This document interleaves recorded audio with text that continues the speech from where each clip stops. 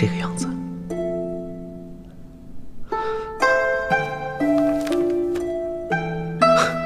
假装读诗经。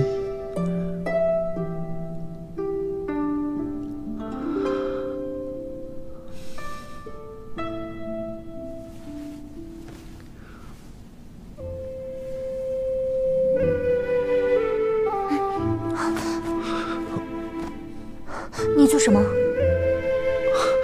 你脸上有个虫。啊？我脸上有虫？哪有虫啊？抓到了。给我看看。飞走了。宇文邕，你骗我！我怎么会骗你啊？我知道你就是骗我。朕是皇上金口玉言。好吧，是骗你。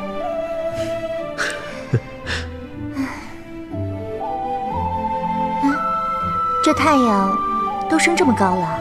是啊，天早亮了。你陪了朕一夜，朕要奖赏你。我不需要什么奖赏。你这么辛苦，不如早点休息吧。朕要清醒下头脑，就奖赏你陪朕去散散步。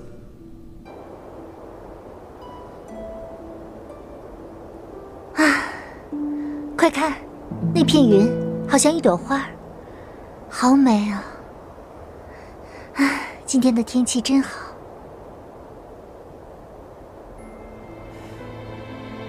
日出东南隅，照秦氏楼。秦氏有好女，自名为裸夫。皇上一定是奏章看多了吧？大白天的就说起胡话来。这哪里是胡话，分明是我的真心话。今天的空气真好，都可以闻到太阳的味道。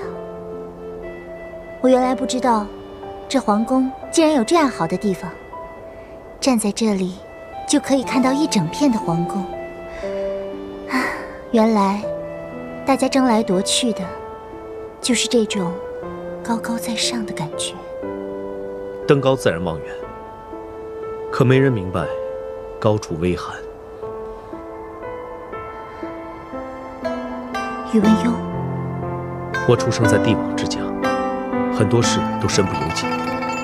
本以为此生只能作为一枚棋子，按照棋盘上的轨迹一直走下去。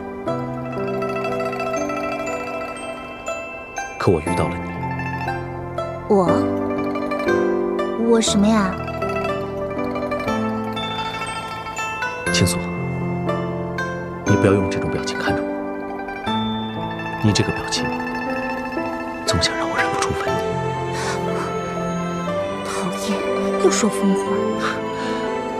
也许你不相信，我也不愿意相信，我宇文邕竟然会如此看重一个女人。尽管高处有你在，不畏微寒。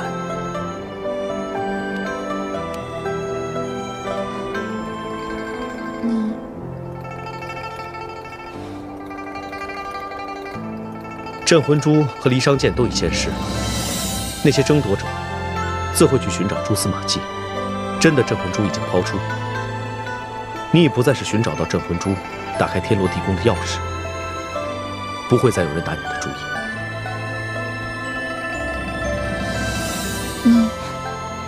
你不后悔吗？无怨无悔。给我些时间。等我做完我该做的事，我们就远远地离开这里。你喜欢太阳的味道。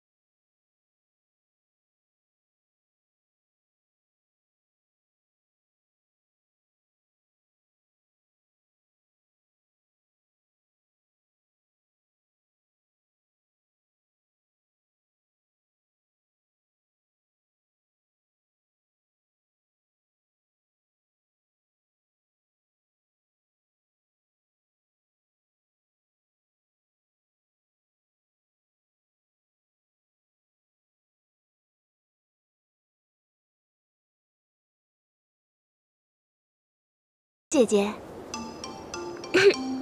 免礼。碧香姐姐眼光真好，这花啊真漂亮。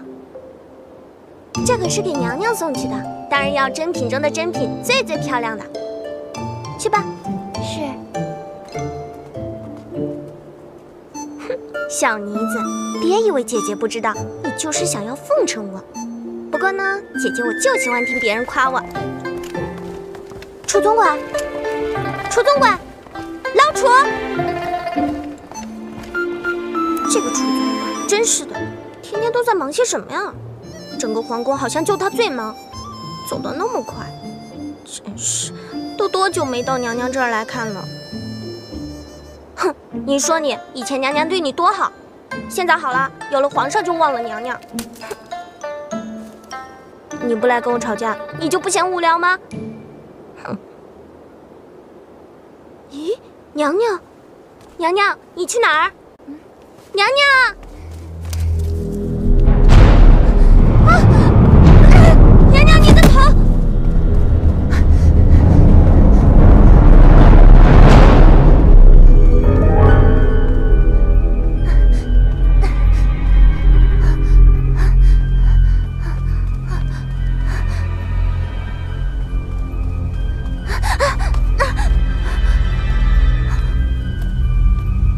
青锁，我要回去。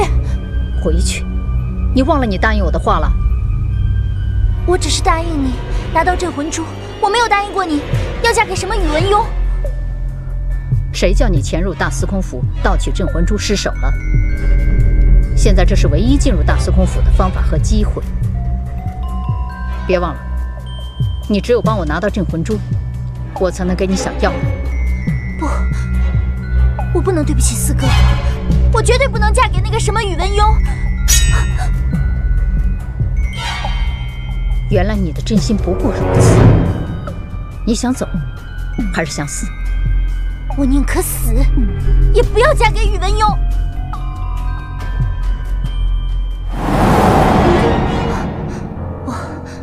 我到底是谁？为什么我会听姑母的话，嫁给了宇文邕？啊！四哥哥，四哥哥又是谁？娘娘，你是不是特别疼啊？你就惩罚奴婢吧，奴婢真是该死。你就抹点药膏吧，太医说了，抹上药膏就不疼了。真是急死人了！皇上驾到！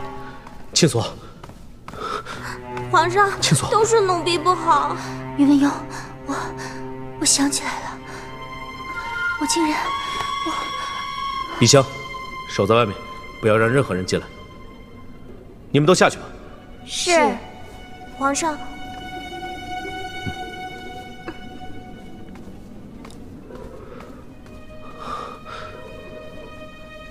你想起了真事？